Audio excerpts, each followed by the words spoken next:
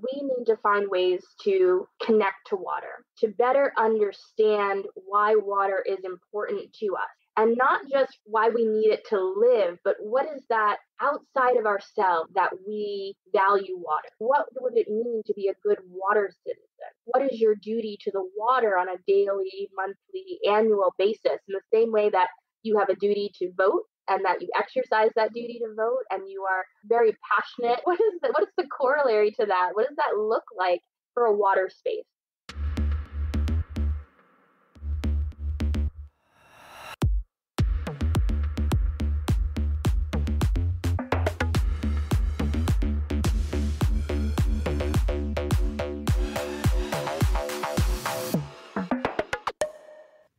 Welcome back to Let's Talk About Water.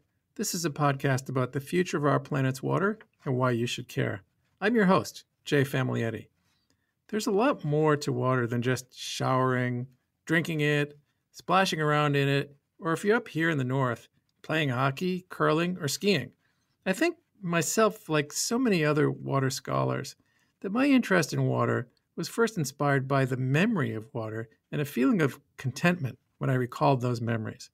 When I was growing up in Rhode Island, I loved visiting all the rivers, the ponds, the lakes, and especially the beach.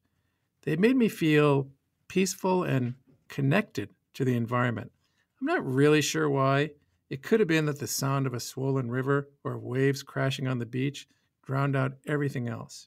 But at some point before I hit my teens, I realized that the waters that I loved were becoming more polluted, more dangerous, and that they were unprotected. Who exactly was looking out for water or for the environment? By the time I got to college, I thought that I could be at least one person that could do that. And with time, I ultimately decided to focus on water for my life's work. My story isn't unusual. Many of my colleagues feel the need to further understand the richness, the importance, and the vulnerability of water, and they work to preserve and protect the waters of the earth. But today, I have the privilege of introducing someone who is working passionately to help everyone, not just to inspire a few academics, but everyone, rebuild that connection to water, to respect and value water for what it truly is. Our guest posits that it's only by reestablishing that connection that we'll stop abusing Earth's waters. And to do that, maybe we need to treat them, well, like they're people.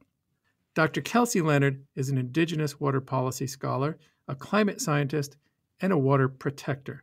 She's working to establish Indigenous traditions of water conservation as the foundation for international water policy, all while working as an assistant professor at the University of Waterloo. She's a member of the Shinnecock Nation in eastern Long Island, and she represents the nation as the tribal co-lead on the Mid-Atlantic Regional Planning Body of the U.S. National Ocean Council. Together, Kelsey and I are going to talk about changing water policy and legal frameworks to center Indigenous water traditions as the foundation of water policy. Kelsey, welcome to the program. Akwe, hello. Thank you so much for having me. I'm really happy to be here with you. So the areas where both of us spent time growing up are pretty similar. The Shinnecock region's at the eastern end of Long Island. It's really just a stone's throw from Block Island off the coast of Rhode Island, which I visited a lot as a kid. In my introduction to the program today, I talked about the impact of how living in a water-rich region shaped my interest in water. Did you have a similar experience growing up? What was your pathway to making water the center of your life? Well, I think it's almost inherent and innate being a Shinnecock person where your whole identity is formed around that shoreline and formed around that connection to the sea and to water and to being able to protect that shore and to protect that ecosystem because it's so integral to our political as well as spiritual existence in that place that we've existed for thousands and thousands of years. So that is more sort of the inherent side. I also will say that I am a military brat. So my father served in the U.S. Air Force for over 30 years. And with that, I was actually born in Hawaii, in Honolulu.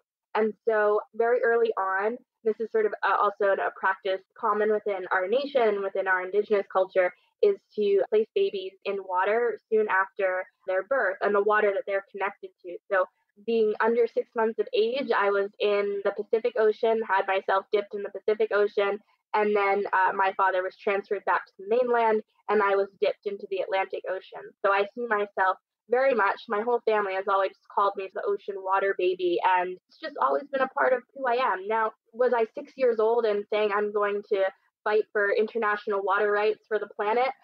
No, but I think that sort of trajectory and the legal aspect of my work today came as a university age student and seeing some of the human rights injustices around our world in the space of water and environmental injustice. So tell us about your concept of water justice. Yeah, so water justice is really about thinking through what are the social and environmental justice applications to water governance. So thinking about what are the distributional outcomes of how we make decisions about water, and then also what are the processes that underpin those outcomes in our water decision making. But for me, I take a little bit more of an alternative route in understanding water justice. So, what does that actually look like in practice when we start to peek under the hood of water governance around the world?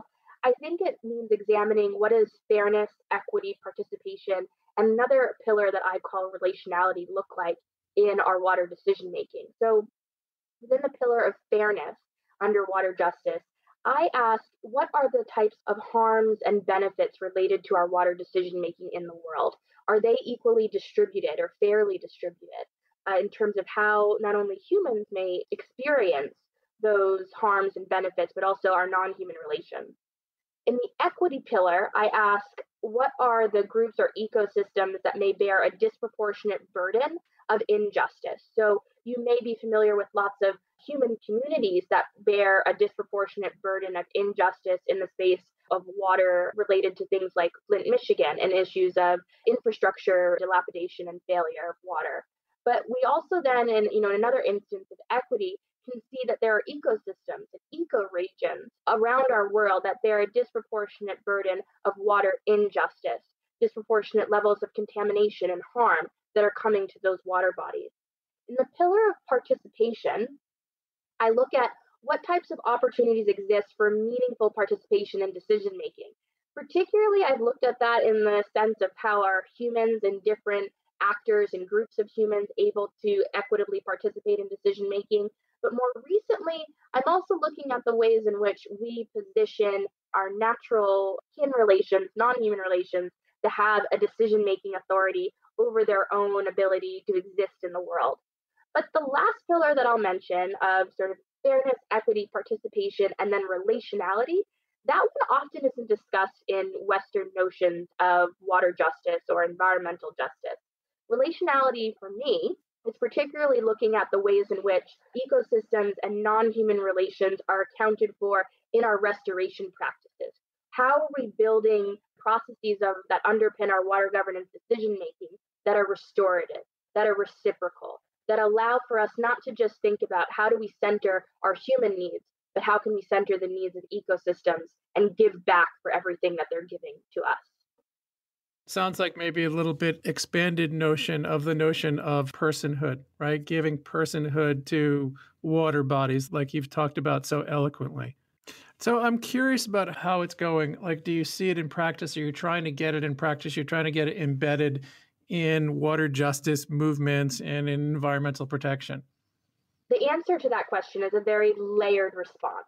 So, firstly, what I will say is that the grant of legal personality to nature or the rights of nature is not a new concept within Indigenous legal systems. Within North America, and really, quite honestly, around the world, we have legally pluralistic systems.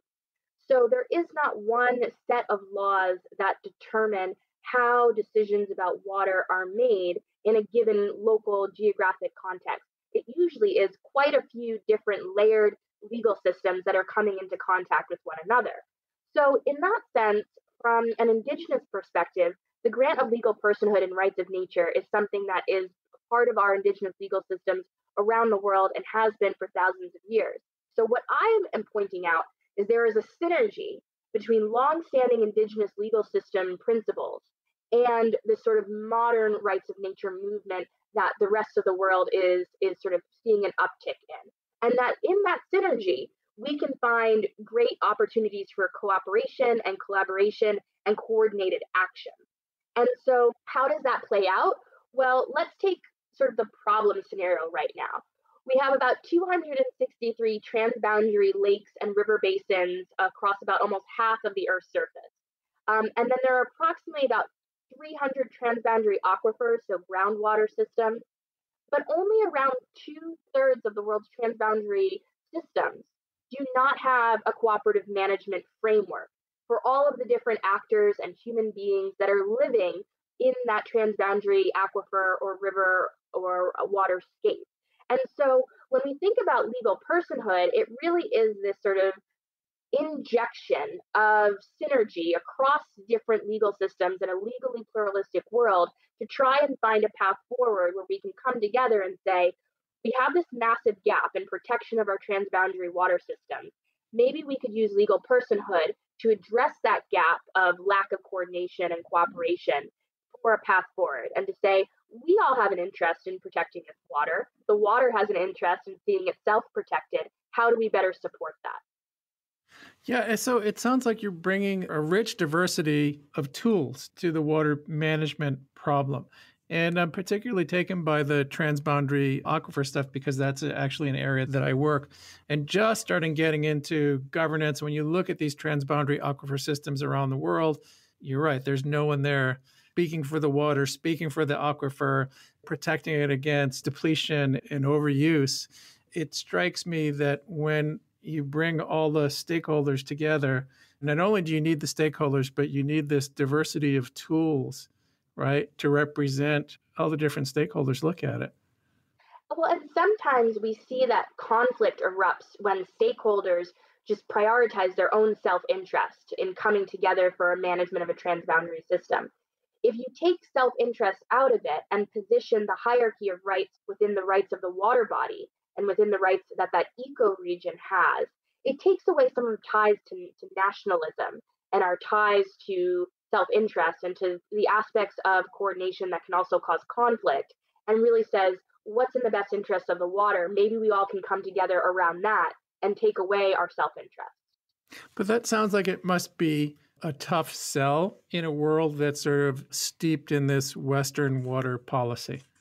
Is very much a tough sell, hotly litigated.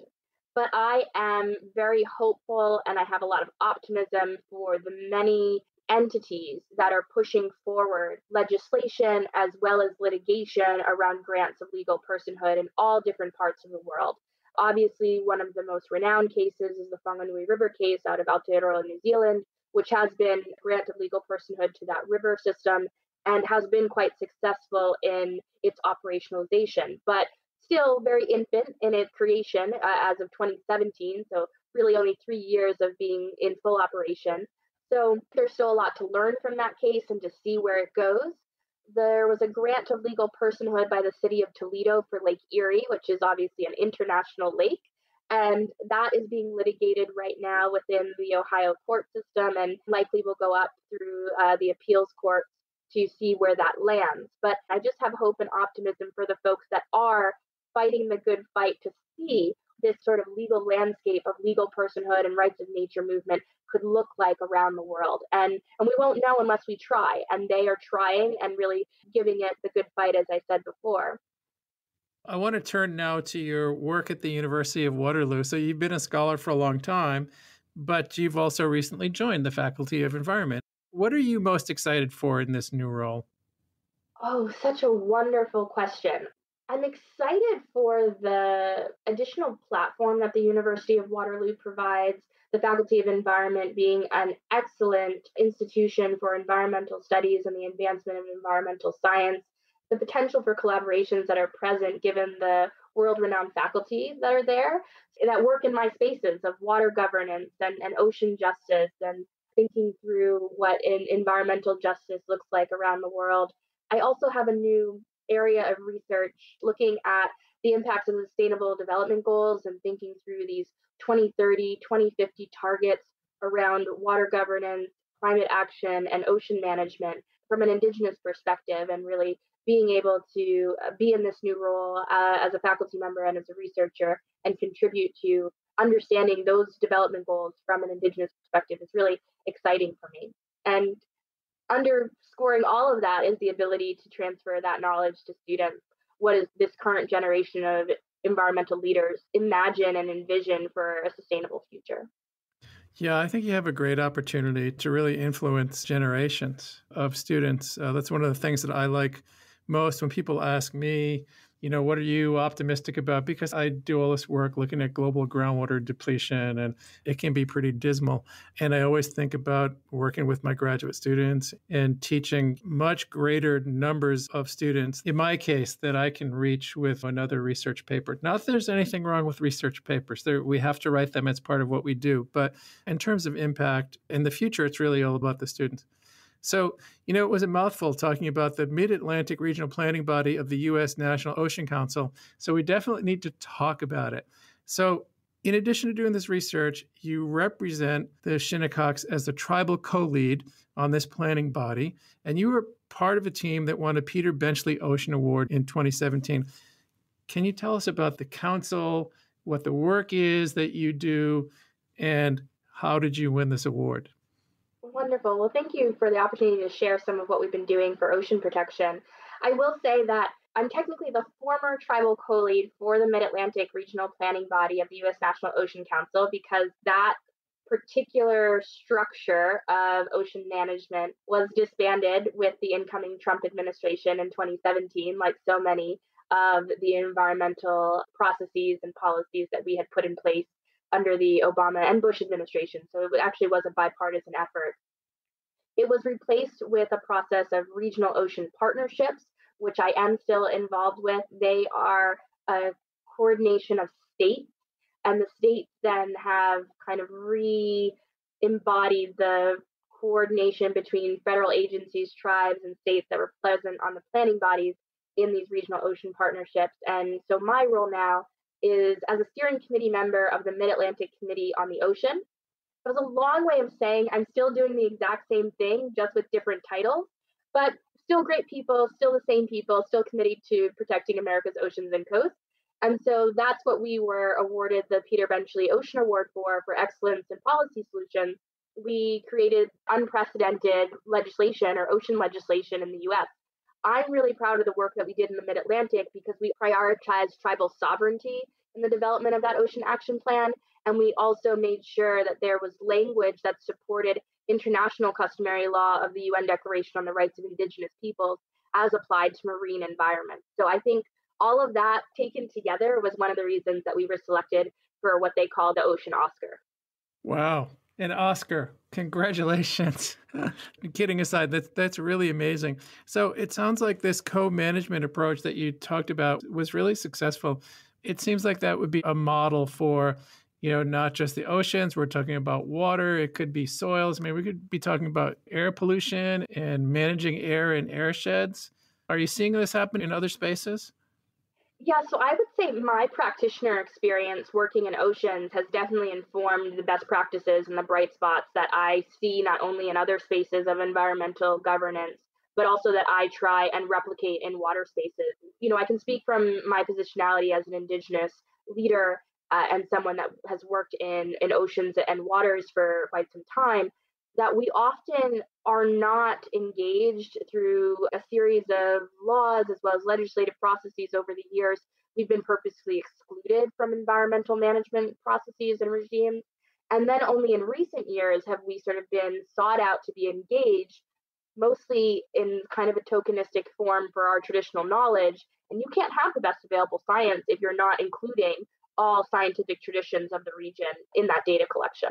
If we could see some type of national piece of legislation, even if all it did was deal with a First Nations Indigenous national water policy, would be really great to maybe try and tackle some of these issues. And in particular, give First Nations the ability to engage with the provinces on an equal footing so that they aren't having to solely rely on the provincial renegments of, well, you're out of our jurisdiction, so we're not going to help you. Or, yeah, sure, we'll do a little bit here or there, or no, that's the responsibility of the federal government. Indigenous people still exist. We're still here. We're sovereigns. We're in a government nation-to-nation relationship with Canada and with the United States. And we should have a seat at the table.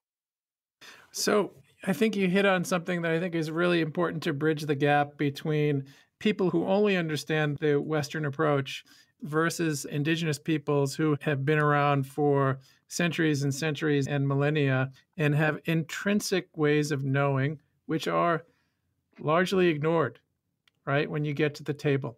Why are those intrinsic ways of knowing so important?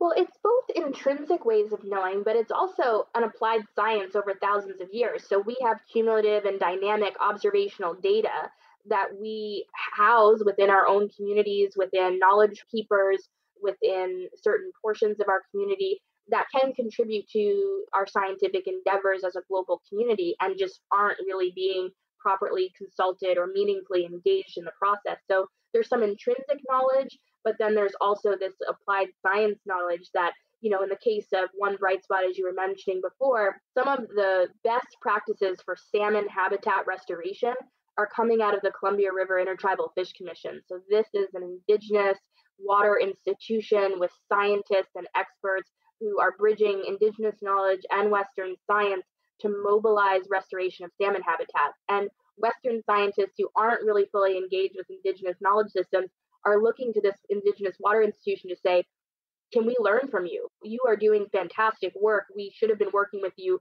30 years ago, and we're sorry it's taking us this long.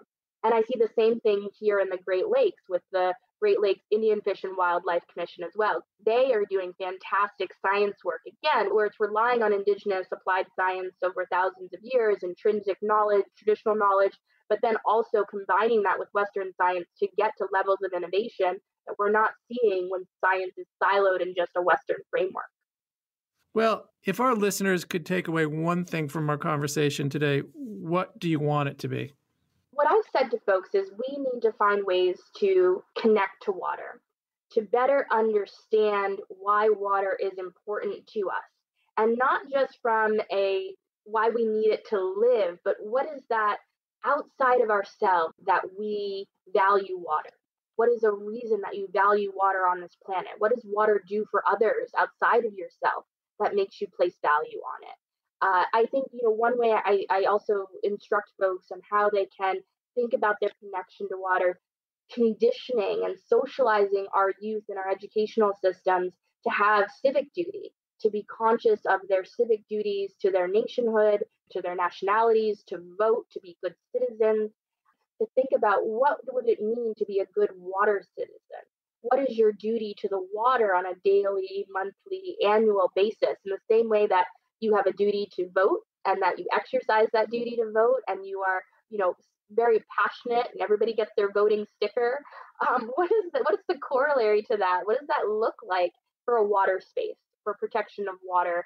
And particularly, how does that inform our responsibility to water given our current environmental and social pressing concerns related to the climate crisis? I think everyone is going to have to reform and reframe their understanding of their own water citizenship in relation to the crisis we're now experiencing with our climate.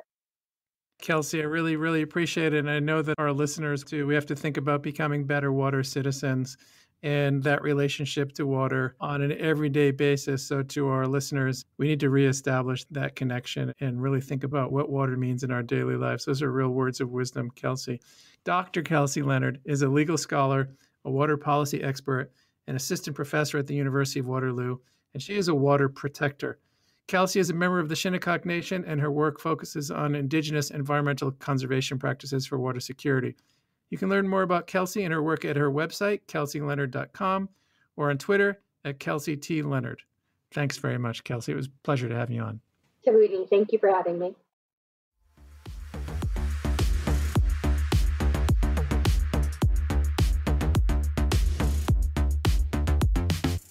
That's it for another week of Let's Talk About Water, which is produced by the Global Institute for Water Security at the University of Saskatchewan and the Walrus Lab. I'm your host, Jay Familietti. Thanks to everyone who helped put the show together, including Mark Ferguson, Laura McFarlane, Amy Hergut, Jesse Widow, Sean Ahmed, Stacey Dumansky, and our producer, Sean Perpick. And as always, special thanks to our friend Linda Lilienfeld. This is our second to last show of 2020, and I know you won't want to miss what we have in store for the last episode of the year. So why don't you make it easy for yourself and set an alert so you'll know the moment a new episode drops. Remember, we're on Apple Podcasts, Spotify, Stitcher, and many other quality podcasting platforms. You can also stream us on Facebook at Let's Talk About Water Podcast, or follow us on Twitter at LTAW Podcast. See you next time.